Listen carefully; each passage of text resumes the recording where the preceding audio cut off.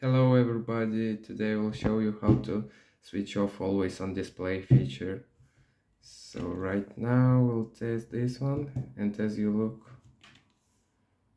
and as you see, the screen is still on and we will need to switch it off.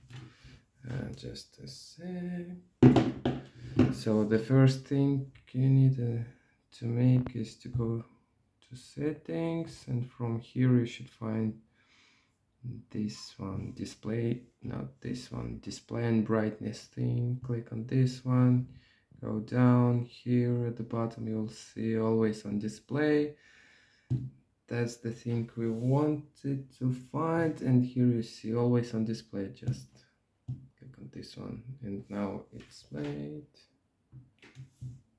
Yeah, the black screen. Yeah, well, it's done. Thank you. Bye.